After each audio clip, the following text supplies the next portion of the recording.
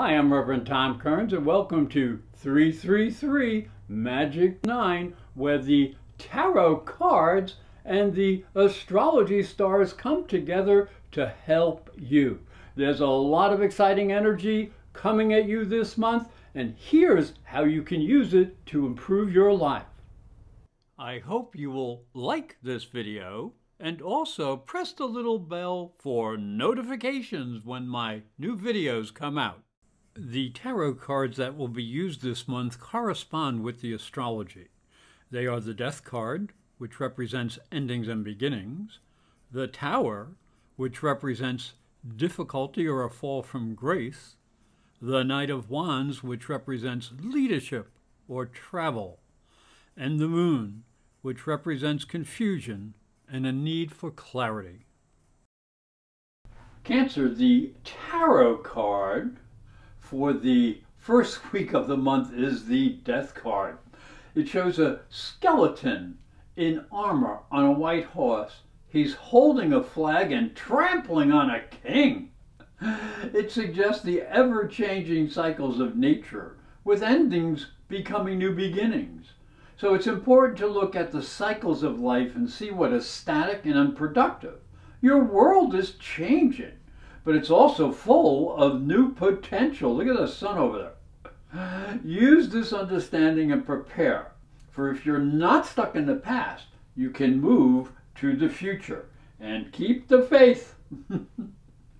So, as we look into the astrology, the month begins with Mercury in your 4th house of security, squared Pluto in your 7th house of partners. Venus will help with a sextile to Pluto as mysterious Pluto turns direct. So the Mercury-Pluto square warns you to be careful to keep secrets when it comes to family and security issues. You may have disagreements that need to be worked out in private. Now, Venus can help if you agree that others have different values than you do. So use your intuition and find common ground in family disagreements.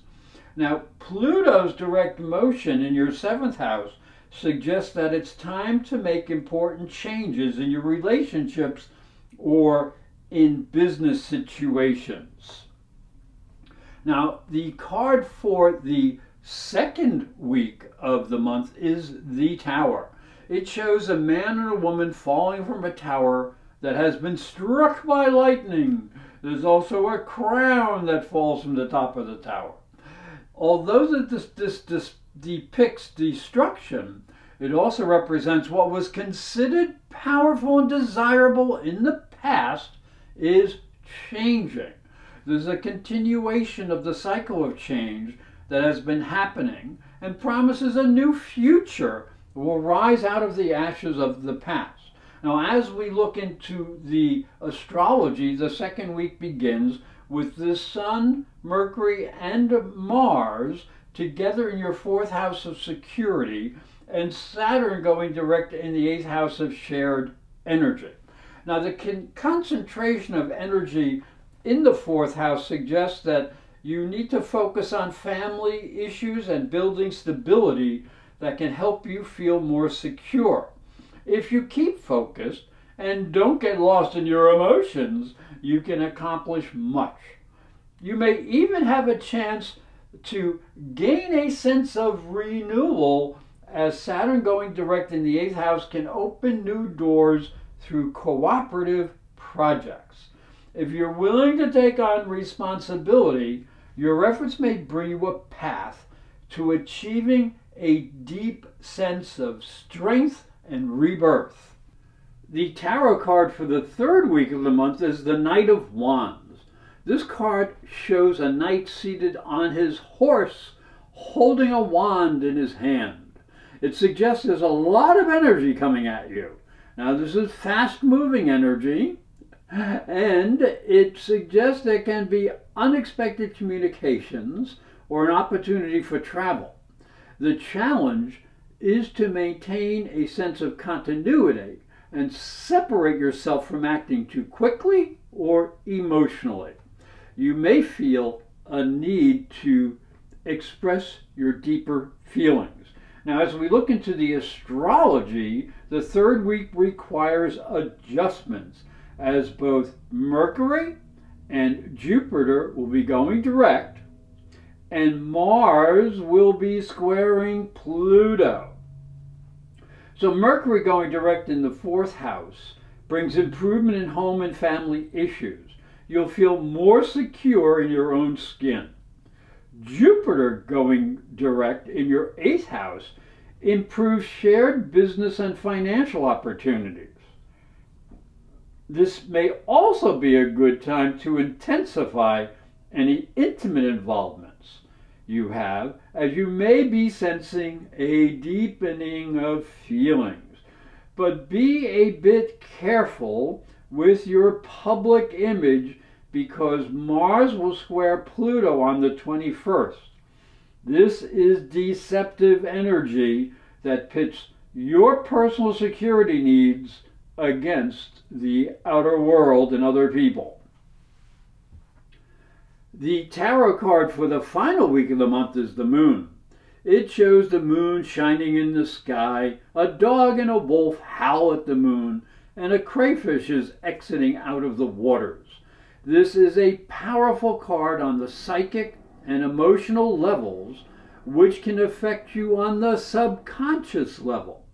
You need to clarify yourself and listen carefully to what you are feeling, for there may be some deception in the air. Use your insight and vision to make wise judgments concerning new people and emotional situations. Don't be fooled, and don't fool anyone else. The fourth week in the astrology features confusion, as Venus will square Neptune in the ninth house, and Mars will be entering Scorpio. So Venus is in the sixth house and focuses your mind on details and work. You're interested in creating harmony with coworkers. But the square to Neptune in the ninth house warns you may be seeing people at work through rose-colored glasses. So avoid confusion by using the energy of Mars as he enters your fifth house and sharpens your creativity and psychic power. Just remember, he also increases your need for sensuality. So be careful with people you don't understand, for they may not be feeling the same way that you do. Hi, I'm Reverend Tom Kearns, and this is my story. If you are a spiritual seeker, it may help you on your journey.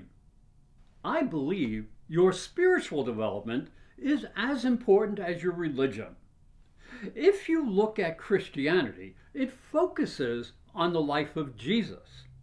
But Jesus was never a Christian.